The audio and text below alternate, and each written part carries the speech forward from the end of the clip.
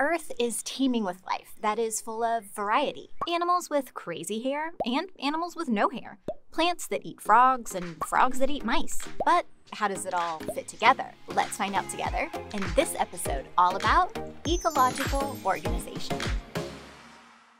Life in an ecosystem is full of order. It's organized in layers. Each one is both complex and connected. We call those layers the levels of ecological organization. These layers include the individual living organism to the entirety of all living things on our planet. And understanding this organization is important to understanding how all living things are connected on Earth.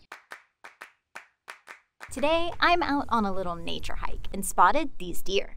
This deer is an organism, an individual living thing. In our previous episode, we zoomed in and took a look at all of the layers that make this deer a deer. Like you and I, this deer is an organism, an individual living thing. This is our first level, the individual. If we zoom out, we'll find how this deer is connected to the layers of ecological organization.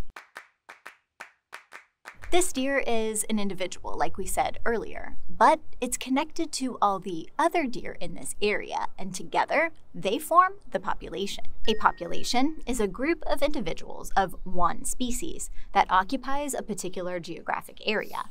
So all the deer here in this nature preserve is the population. The male deer, female deer, young and old deer. As long as it's this species of deer, it belongs to this population. These deer aren't the only living things here, though. There are raccoons, foxes, different types of fish, turtles, dragonflies, birds, snakes, and earthworms. But those are just a few of the animals. Plants are also living, so these trees, flowers, grasses, and lichen are also on the list. And don't forget about all of the microbes. Each and every one of these organisms belong to a population of their own, and are all living and interacting together here at this nature preserve to form a community. A community is a group of populations of two or more different species occupying the same geographical area at the same time. It's important to remember that a community only contains the biotic or living elements. If you're still here liking this video, let us know and hit that subscribe button so you never miss an episode. The interactions between these communities and their physical landscape make up the ecosystems, our next layer. All these interactions in a population's environment regulates that population's numbers. Think about all of the abiotic or non-living elements, like the water clarity at the nearby pond, the topography, air and water temperature, and the precipitation level. The surrounding area, biotic, and the abiotic factors together form the deer's ecosystem. If we keep zooming out, we will find biomes, large regions of ecosystems sharing a similar climate. Earth contains a diverse variety of biomes, including aquatic biomes, grasslands, deserts, rainforests, the tundra, and temperate forests where our deer lives.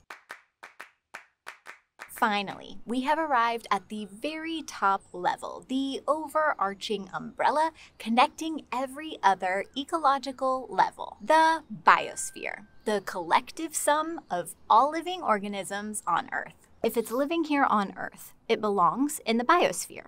Every individual living thing, from single-celled organisms to the giant redwoods, and even this guy. All living things are connected and interact, which is why they are all important. So when you can, promote biodiversity and protect all living things. And if you want to learn more science, you can check out this video next.